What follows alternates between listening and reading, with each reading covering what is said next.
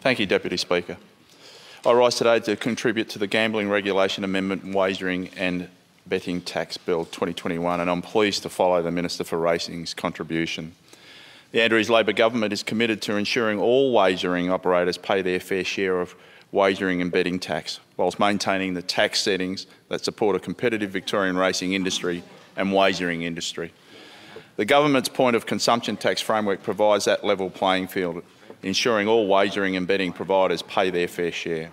And the framework was also designed to ensure there was no adverse impact on Victoria's racing industry, which is a major part of Victoria's sporting landscape and cultural tradition, to protect Victorian jobs. And protecting Victorian jobs is a key priority for the Andrews Labor government. The racing industry has been part of Victoria's identity and history for a very long time.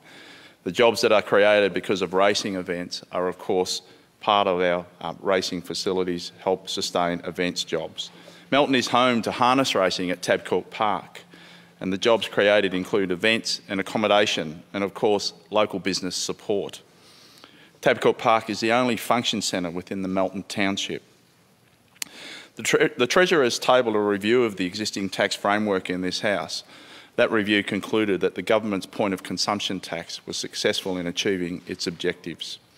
It found that the introduction of it had not affected the growth in wagering operators' net wagering revenue on Victorian racing industry events.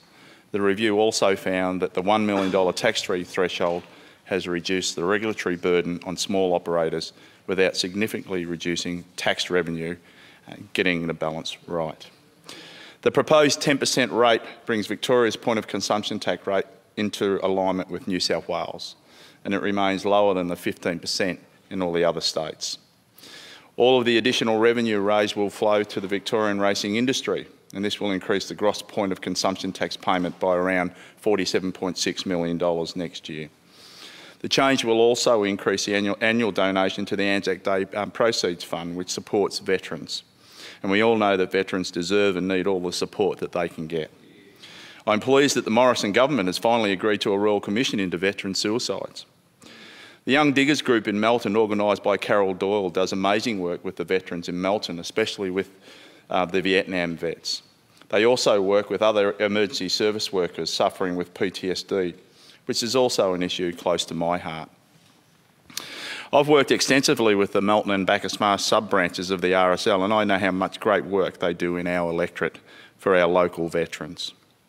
And based on the legislative changes the government made previously, a portion of the point of consumption tax revenue from the month of April is donated to the Anzac Day Proceeds Fund. This payment approximates the revenue raised from wagering and betting activities that occur on Anzac Day, April the 25th. This fund has gone to support veteran projects across Victoria, and some of these projects are varied and creative, and I looked into some of the funded grants that have been approved, and some of those are the crisis accommodation, the community buses, mental health programs, RSL support services, support for magazines and newsletters and communications for remote access, and financial literacy programs, along with many other projects. This fund is doing great work to support our veterans community, and it is fitting that these amendments are going to provide even more support for the Anzac Day Proceeds Fund. The increase in the tax rate to 10% is expected to increase annual donation to the Anzac Day Proceeds Fund by around $100,000 per year, and the balance of the revenue will continue to be paid into the Hospitals and Charities Fund, which is used to support our hospitals, health and community services in Victoria.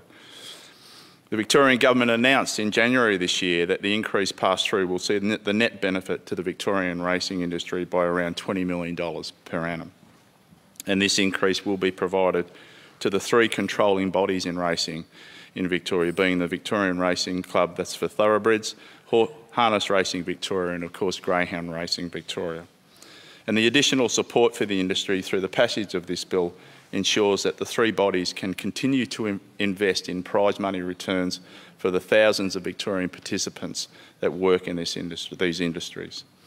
It invests in important animal welfare and participant welfare measures, and it also continues to invest in world-class racing and training facilities and infrastructure that attracts visitors and investment into Victoria. As I mentioned earlier, Tabcorp Park in Melton has hosted events and been a facility not just for racing. The Melton Council has hosted the Melton Business Awards in the past there.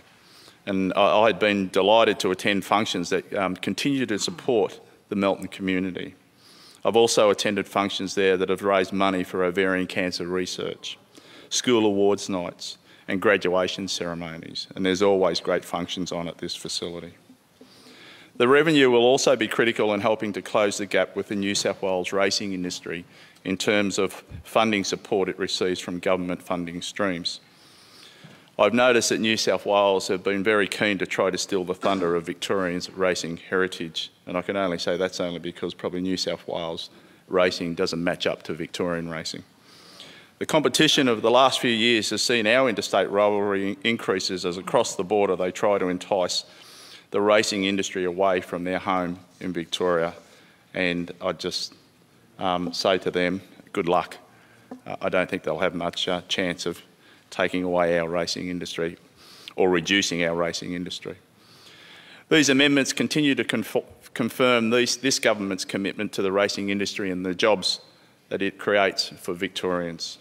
It is imperative that the Victorian government continues to support an industry that supports many thousands of jobs to ensure that Victorian racing maintains its preeminence and ensures overseas and interstate racing investment is brought into Victoria. The racing industry is one of the state's most significant industries, delivering more than $4.3 billion in economic value each year and supporting over 34,000 full-time equivalent jobs. A strong and vibrant racing industry is particularly key for regional Victoria, where more than 100 clubs are supported by more than 80,000 individuals who are involved in the industry, either as a participant, employee or volunteer. And this includes more than 20,000 FTE across regional Victoria. You know, just the Ballarat region alone, more than 1,300 jobs, including an economic impact of training expenditure in the region of $48 million. You know, the Bendigo region, 1,200 jobs, and again, economic impact, $34 million. The Geelong region, 1,100 jobs, including economic impact in the region of $20 million. And of course, the Outer Melbourne region of 10,300 jobs, and the economic impact is $180 million. This is an incredible industry that delivers for our state.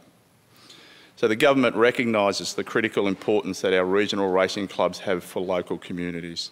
Not only is the sector a key employer in regional Victoria, employing more than 20,000 jobs, but also as a key community hub for regional towns and centres.